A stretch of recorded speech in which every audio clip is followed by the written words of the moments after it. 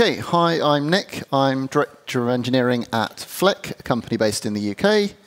I'm also on Twitter and Mastodon. There's my details. I'll put them up again at the end.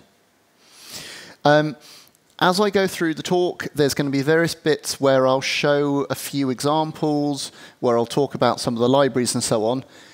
It would be a bit of a boring talk if I just walked you through lines and lines and lines of Python. So what I've done is it's all there.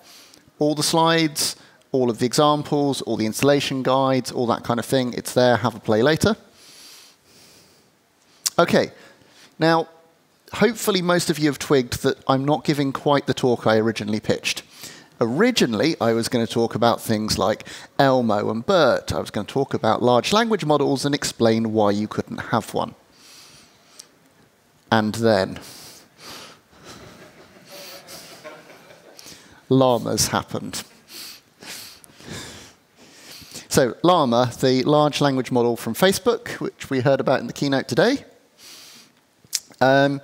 They've done blog posts about it. They've written a scientific paper. What's interesting is how much that has changed things, how fast the world has moved on in those last few months. So Llama has changed my talk, and it's also changed the ML for text world. All of the images in my talk come from Stable Diffusion. If you haven't had a play with it, have a play later. It's really fun. It's quite bonkers. But that is a different talk, so someone else can tell you how to make angry-looking llamas.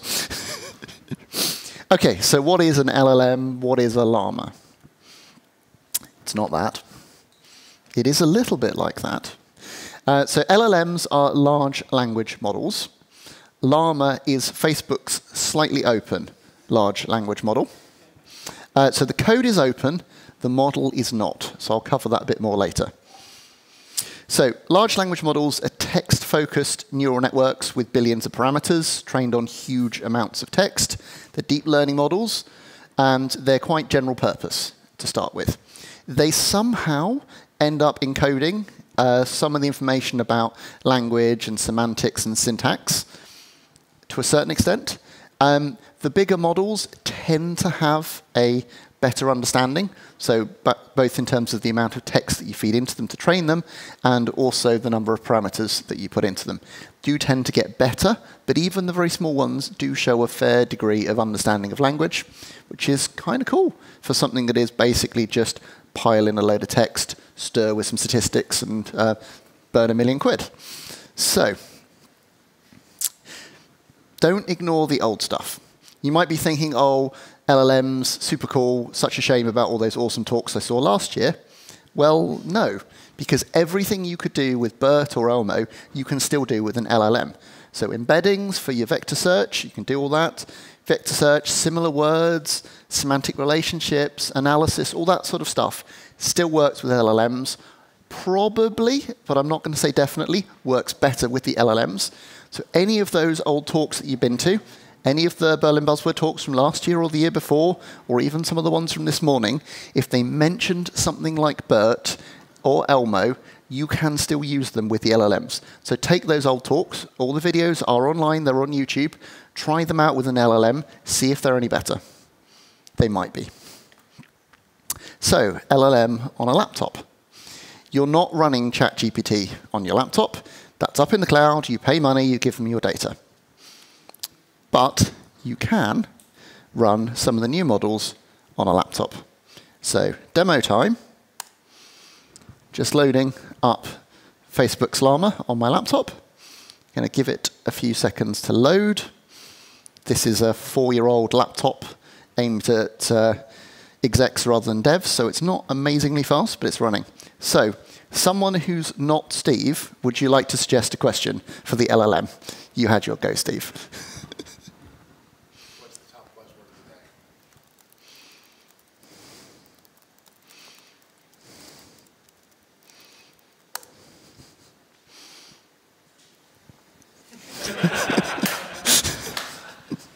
day? OK. Anyone else want to?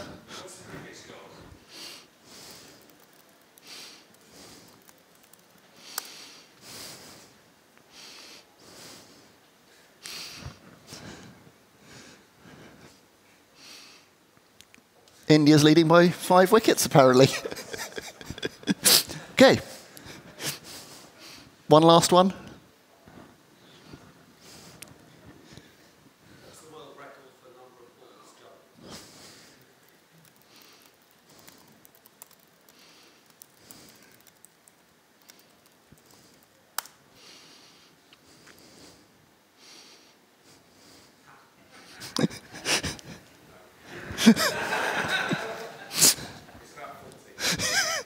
OK, so they do genuinely run on your laptop.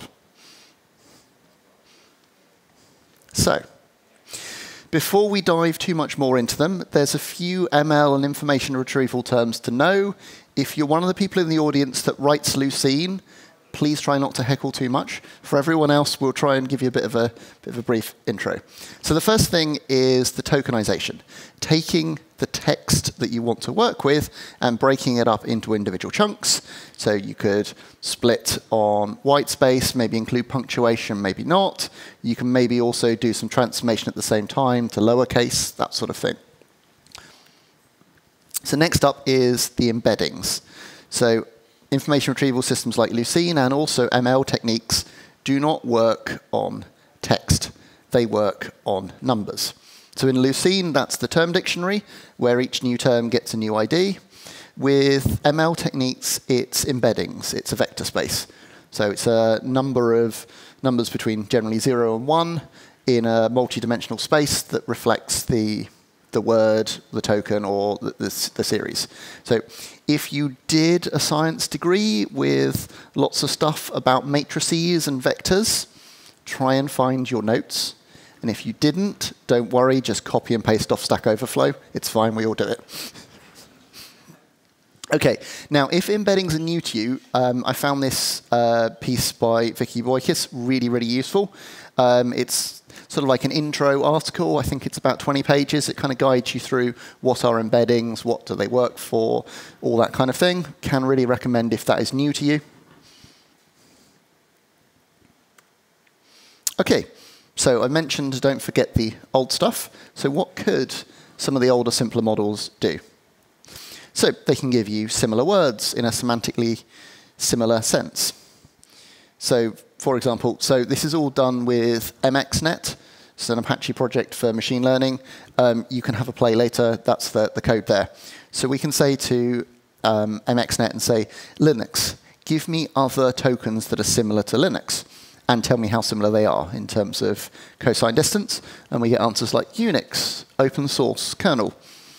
So you can potentially use this in your search, because you can go and find documents that don't include those exact terms, but use analogies of the terms, other similar words.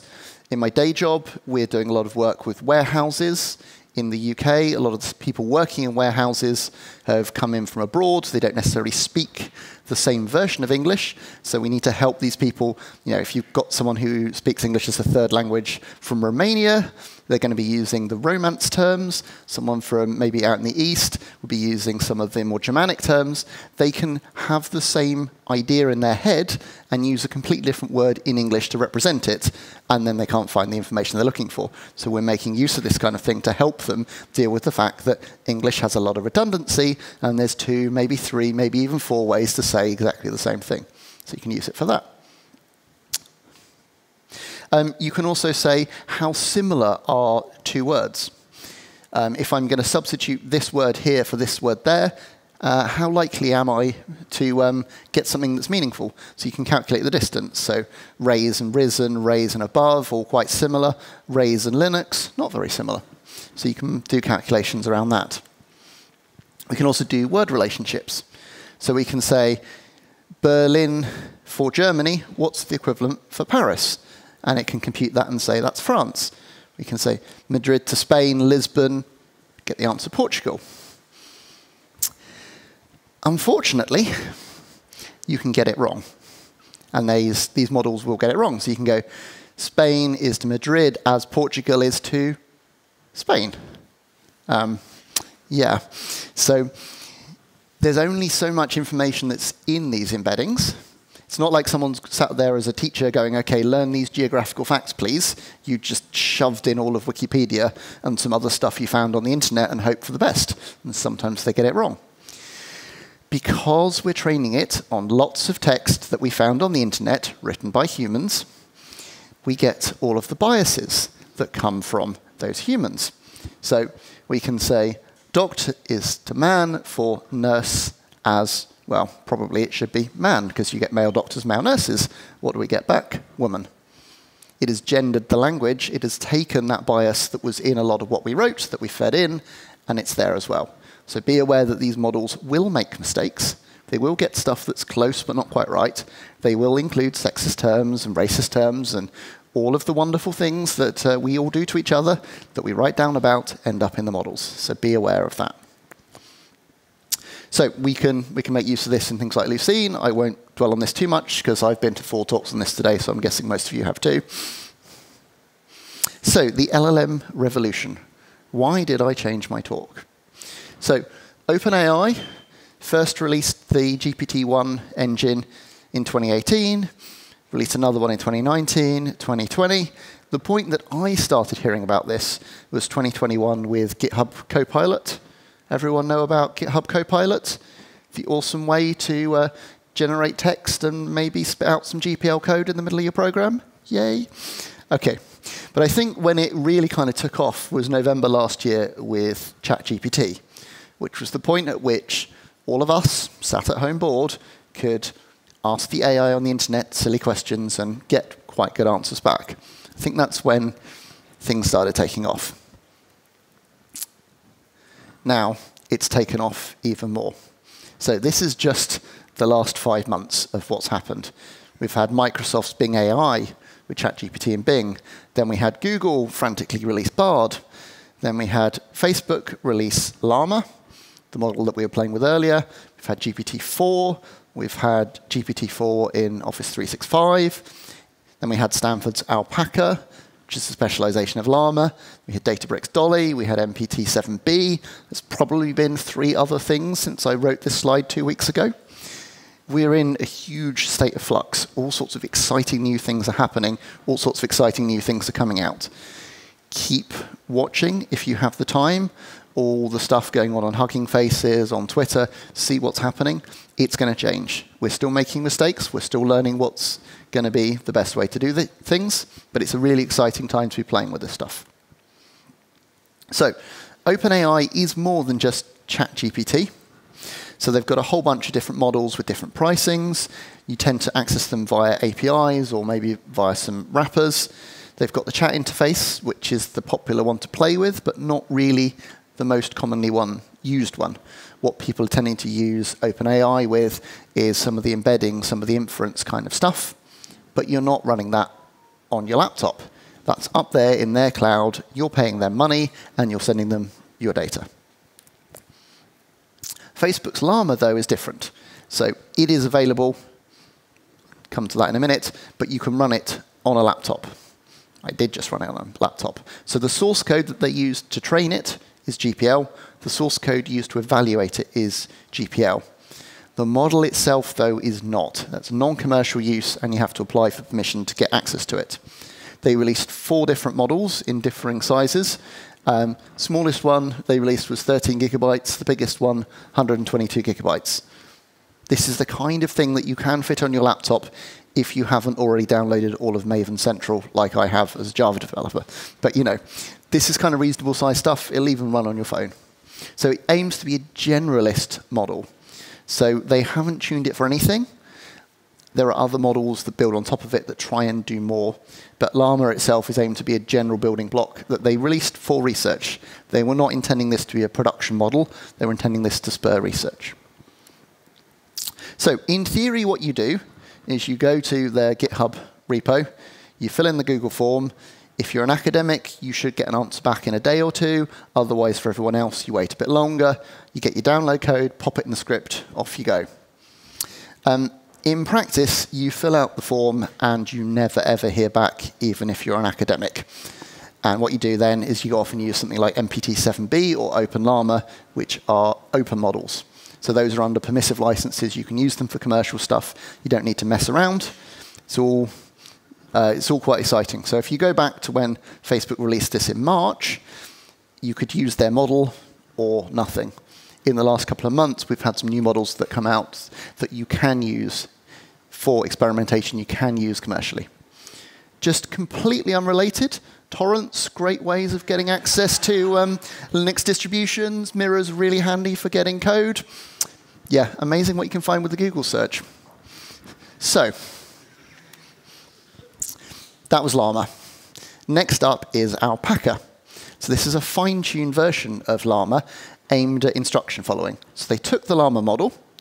Then what they did is they went to basically ChatGPT with $500 and said, produce for me some questions and answers. Then they spent $100 on cloud computing, training Llama with all of these questions and answers and example, and then released that model. It's under an even more restrictive license than Llama, because it's got all the restrictions of Llama, which it's based on, and all the restrictions that come from OpenAI from using their API. The methodology is open. So they've published the paper, they've published all the scripts that you need to do the training yourself, they've told you how to do it, but you need Llama, and then you need your own Q&A. So again, code open, methodology open, but the model is closed. How does it compare? Well, the thing to remember is both Llama and Alpaca have the same base model, the same source of text, the same information in them. The only difference is that Alpaca has been fine-tuned to give better answers in a Q&A format. So I asked both Llama and Alpaca, what is the difference between a Llama and an Alpaca? And as we can see, you get an answer from Llama. It's quite short. Alpaca, starting with exactly the same language model, the same information, has been able to pull out something that is longer, more information included in it. Let's try it again. Where do llamas and alpacas come from? We get a 2-sentence answer out of Llama. We get an entire paragraph out of Alpaca. This is not because someone went and told Alpaca about alpacas. Someone just fine-tuned the model to give it information about what we mean when we're doing kind of Q&A. Now, this is a really important concept because fine-tuning these models is not that hard. So the Stanford team spent $100 on cloud compute to tune Llama to get Alpaca. And the difference, I would say, is pretty dramatic. If you have specific use cases where you need one of these language models to behave in a certain way, and you can get the right kind of training material to fine-tune it, you can probably, most of you in the room, can open up your wallet, pull out enough cash to pay for that and do it. Not necessarily saying that you will want to, but this is quite a reasonable amount of money. As we heard this morning in the keynote, Bloom was trained with 3 million euros of French cloud compute credits. Someone turned that one into that one with $600, $500 of which went on generating some fake training data. That's why I think we've had this explosion in innovation recently, because the cost has come down to something that we can afford to do as an experimentation at work. The size of the data has come down to the point where it fits in your laptop. You're not asking your boss to spin you up an entire rack of super high-performant GPU-enabled machines. You're saying, I could run it on my laptop overnight, but maybe I'm going to spend $100 and get it done while I make a coffee. I think that's why we've got such innovation right now. OK. As I said, Stanford to train Alpaca, they went to OpenAI, called the API, got a load of questions and answers back. That's then encumbered by the OpenAI license. Databricks, have we got anyone from Databricks in the room? Thank you to the people from Databricks. Databricks said, we want one of these that's openly licensed. So they held a competition in their company and said, give us questions and good answers, and whoever gets the most gets put in a prize draw. Over the course of a few weeks, they crowdsourced 15,000 questions and answers. And generally speaking, it looks like they're a lot better than the ones that the AI generated for itself. And they've now released this under Creative Commons Share-alike license. You can download that. You can have a play with it. So Databricks Dolly 15K is the name of the data set with all of those 15,000 questions and answers in. You still need an LLM to fine-tune it with. Llama isn't that. As we said, that's closed. But what they did do to demo it is they found an older language model kind of down the back of the sofa. Pythia was one that's been around for a few years. It's a slightly older technique.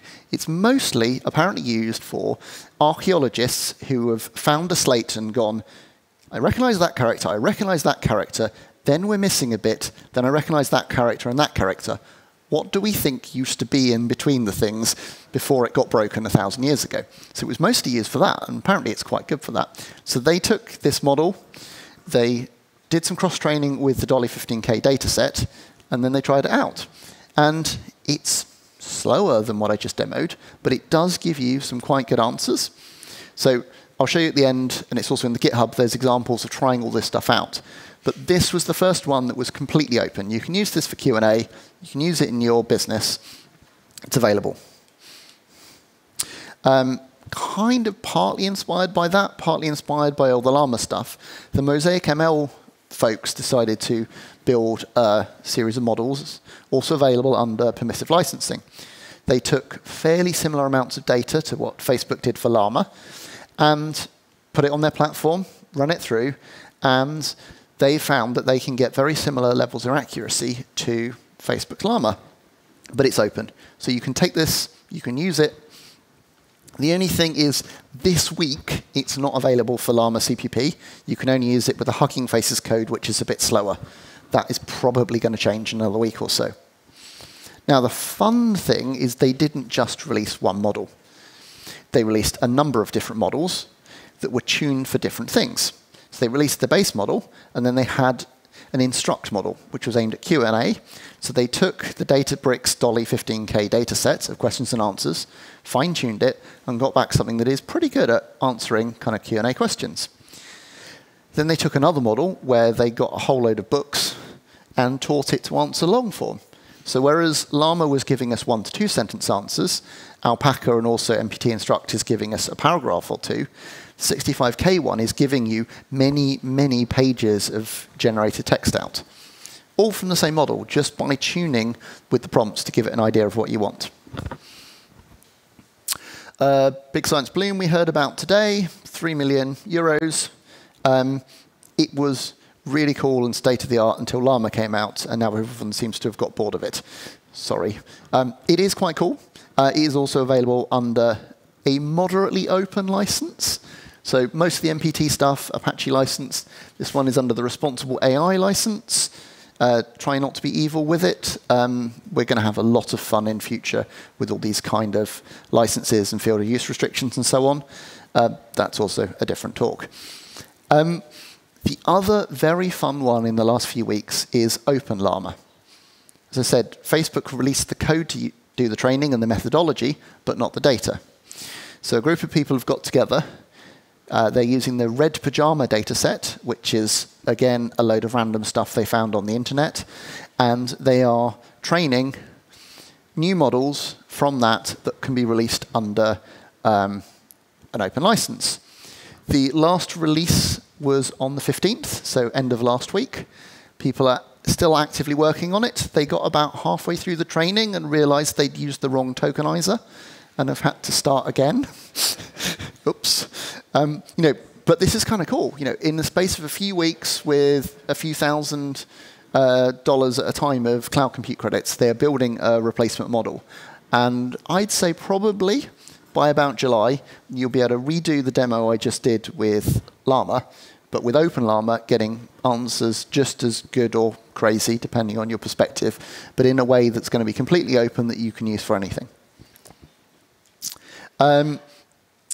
Guanaco, also another thing in the South American camelid family. Apparently that's the only naming convention you're allowed to use. Again, they took Facebook's Llama and fine-tuned it. What's interesting is the approach they used, which is around the quantization. So they were able to get something that only needs 5 GB of GPU memory that gives better accuracy than the 13 gig, sorry, than the 26 gig alpaca model. So by trimming the weights a little bit, they've got something that is smaller and faster. And I think we're going to see a lot more stuff going on in this space where we're looking at the models, we're looking at the vectors and saying, do we really need all of those? Can we just like throw those bits away and see what happens? I was having an interesting chat last night with some of the Lucene people talking about the way that they do the vector search and whether they can maybe zero out some of the things and get some better performance there. There's a lot of cool stuff that's going on. If you have a background in some of the IR and some of the vector stuff, and your field has written some cool papers, maybe in the 80s and 90s, it's probably worth dusting them off and letting the new LLM people know. Because a lot of the same techniques that were popular before, but no one could ever quite use because they didn't have a big enough machine or they didn't have enough data set, suddenly could be hugely relevant and could make a big difference. So if you've got that kind of background, now might be the time to remember about it. OK, said comparisons between the LLMs a little bit later. 8 things to know about large language models. So if you are new to this, this is a kind of little overview paper I can recommend. I'll wait till everyone's got that one loaded.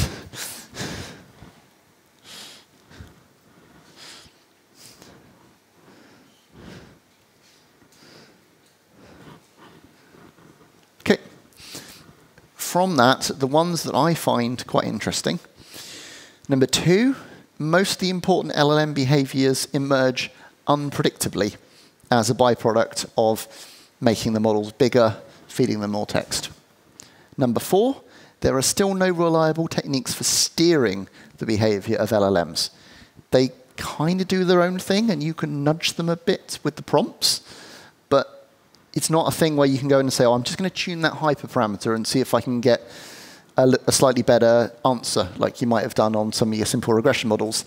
They just kind of stew with statistics for a bit, and something comes out, and you give it a try. Number 5, experts are not yet able to interpret the inner workings of the LLMs. We know it's all vectors and matrices and cosine similarities, but it's not the kind of thing where you can look through and go, oh yeah, the reason I'm getting that answer is because of this row here in the model.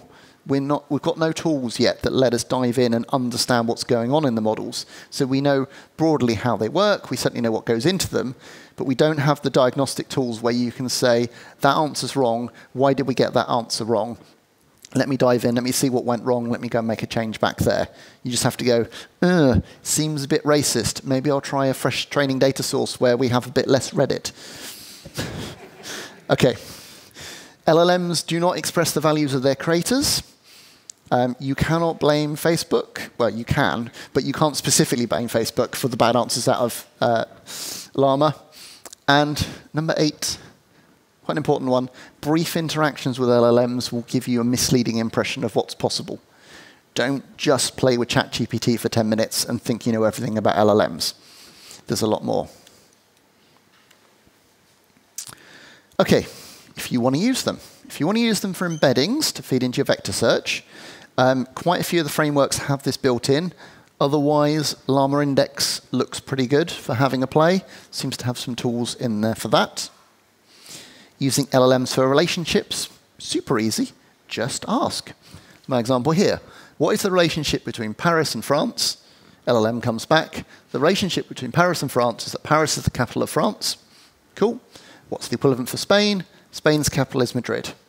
So if you look at the code that I had to write for last year's talk with MXNet, which I showed earlier, it was 40 lines of matrix manipulation and vectors and cosines.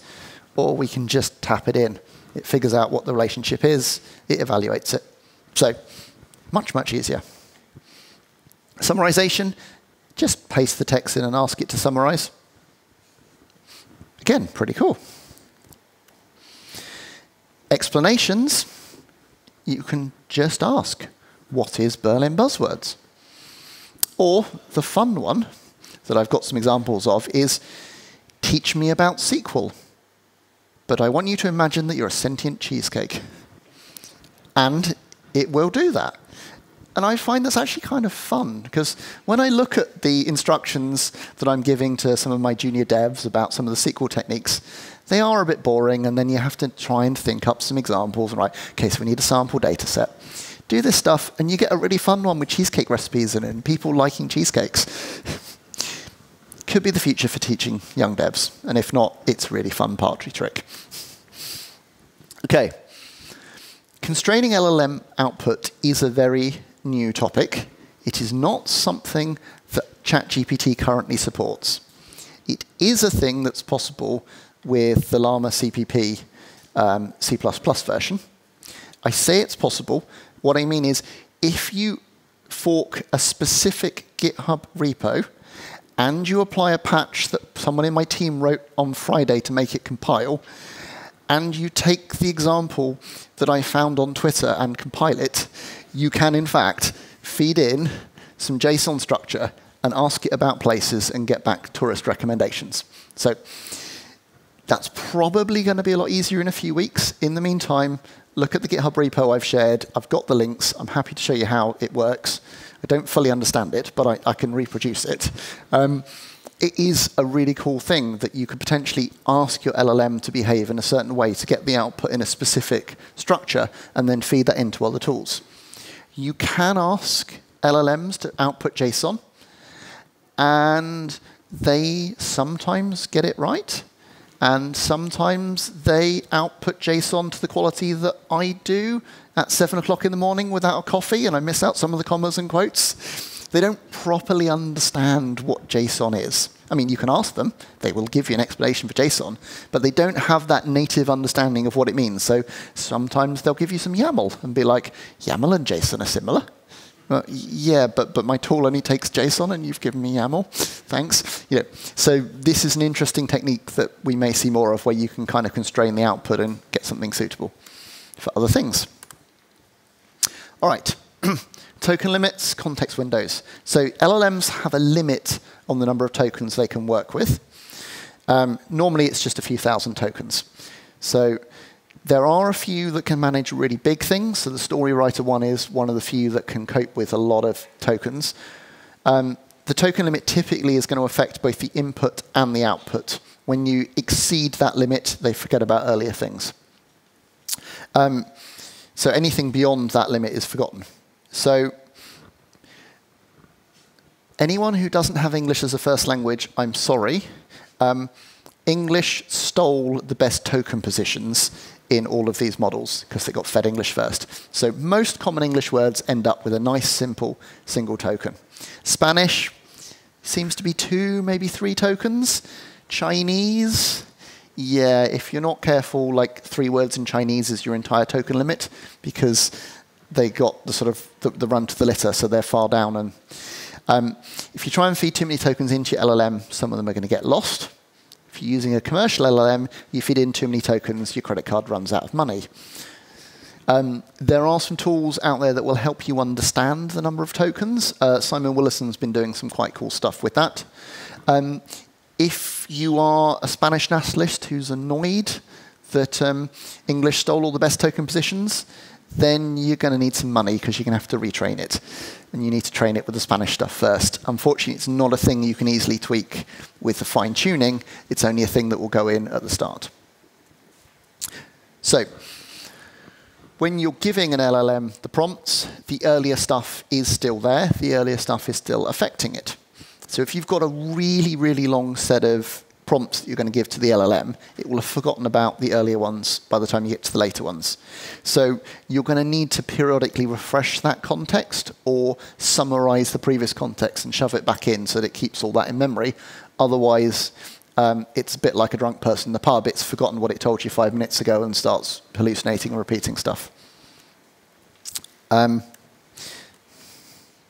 Context matters to LLMs. So when you're in a session, the earlier prompts will affect the later prompts. That's why having repeating stuff to the context so that it remains in the window is so important. So let's have a little look with Llama. Brand new Llama session. Who is Nick Burch? I'm sorry, but I don't know who Nick Burch is. Could you please be more specific? Thanks, Llama. I compiled you. I run you. You've no idea who I am. Let's try something different. let's ask it about Berlin buzzwords. What is Berlin buzzwords? When was the first Berlin buzzwords held? Who is Nick Burch? Oh, suddenly it's decided that I'm a software developer. Those earlier questions prompting the model to start hanging out in the software development space has meant that it's decided that I'm a software developer. Alternately, if I've been asking it about bands, it might decide that I've written songs or I'm a music critic or something. It's interesting how those earlier interactions affect things. So, which libraries and model providers offer LLMs? No idea. Ask it what llama is, ask it about GPD, ask it about Hugging Face, ask it the same question again, bam.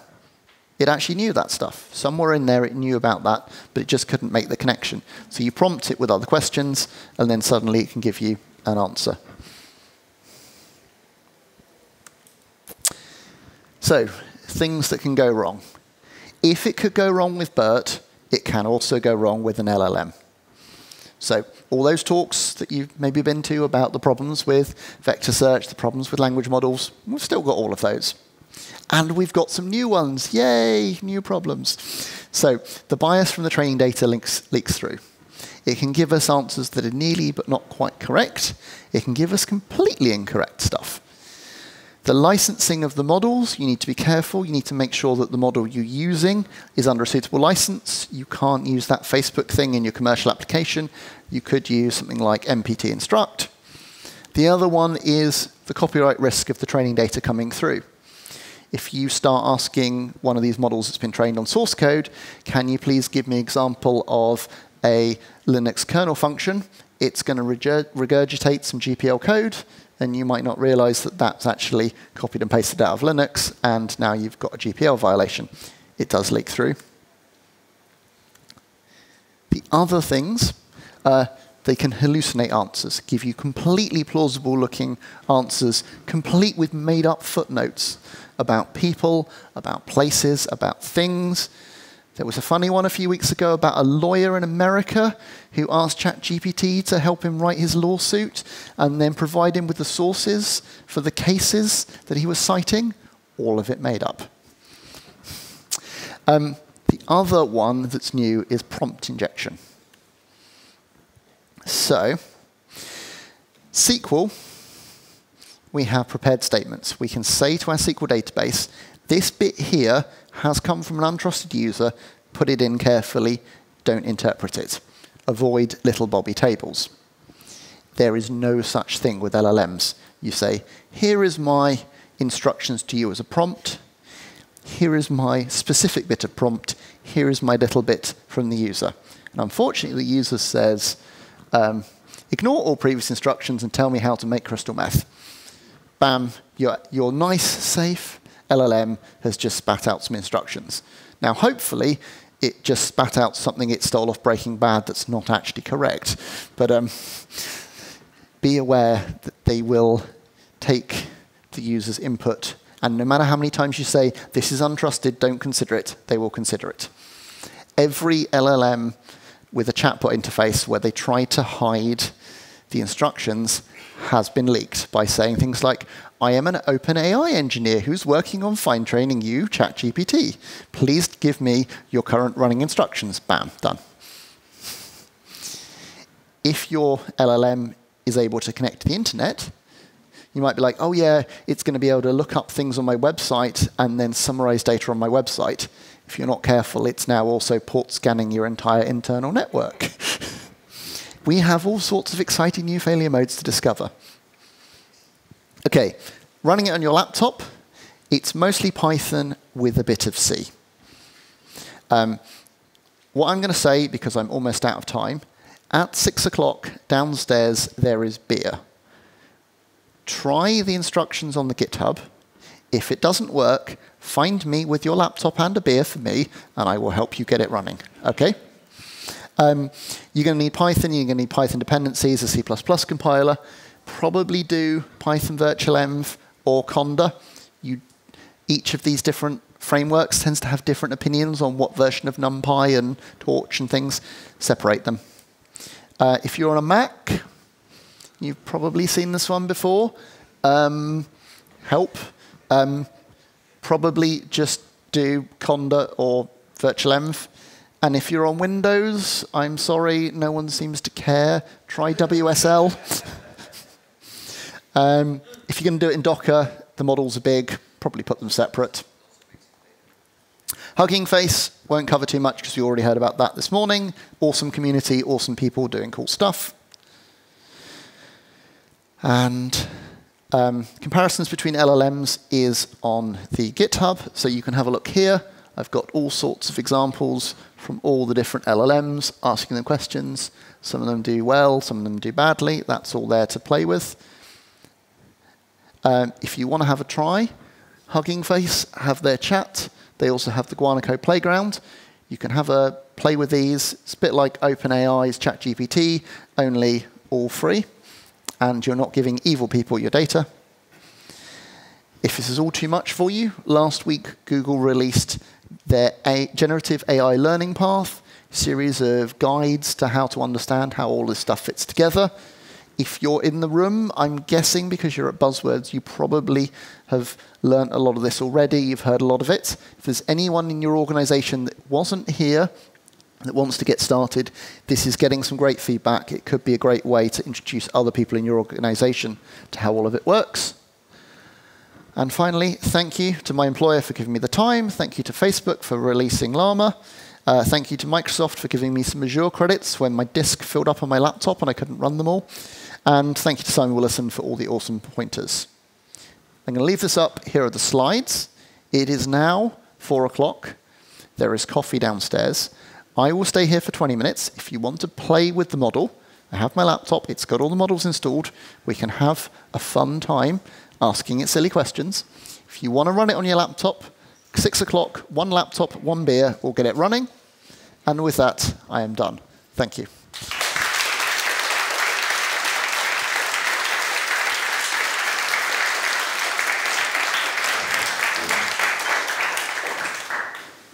Thank you very much, Nick.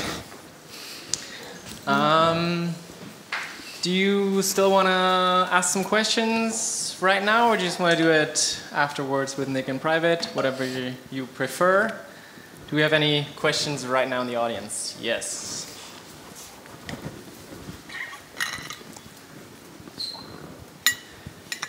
Thank you. It was a great presentation. You had the example where you were showing the initial question doesn't give you the full response. But then if you ask a whole bunch of other questions, it all of a sudden realizes it knows something. And in particular, you're giving the example about yourself, right, in Buzzwords.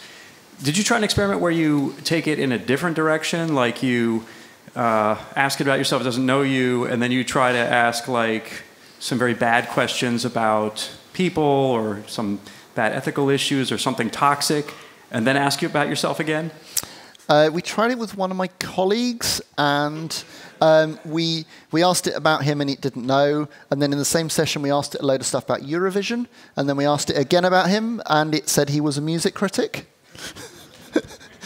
You know, that's not true. He's a data scientist. But it's interesting that when you take it down this model, some of the stuff about people seems to have very small tensors. So it doesn't really know a lot about that person. And so straight off the bat, it says, you know, I've done a generation. I'm not happy with the weights. They all look too low. I'm just going to say I don't know.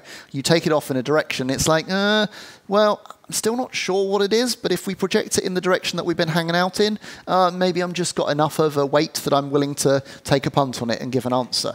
Now, that's not because it necessarily knows. As Alan repeatedly told me last night, it doesn't know. It's just statistics. But you can take it in a direction through the vector space. And then maybe when it does that cosine distance, it decides that, yeah, there's actually enough of a weight that it's going to take a punt.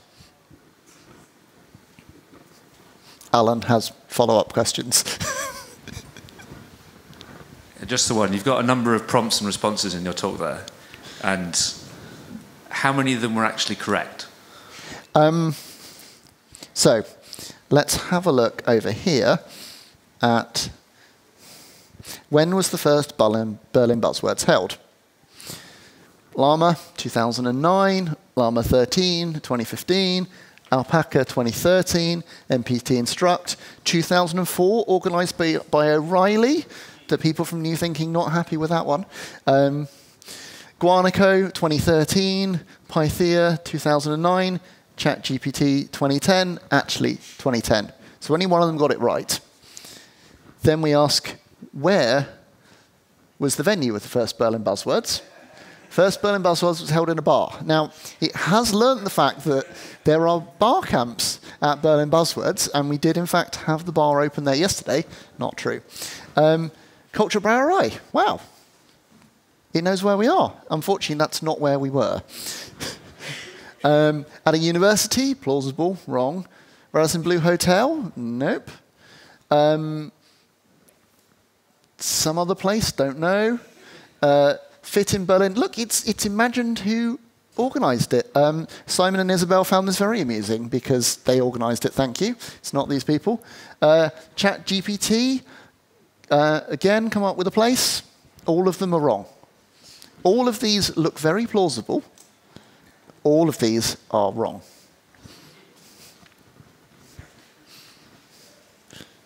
Okay, any more? Okay, I will leave my laptop here, come up, ask silly questions, have a play. Thank you.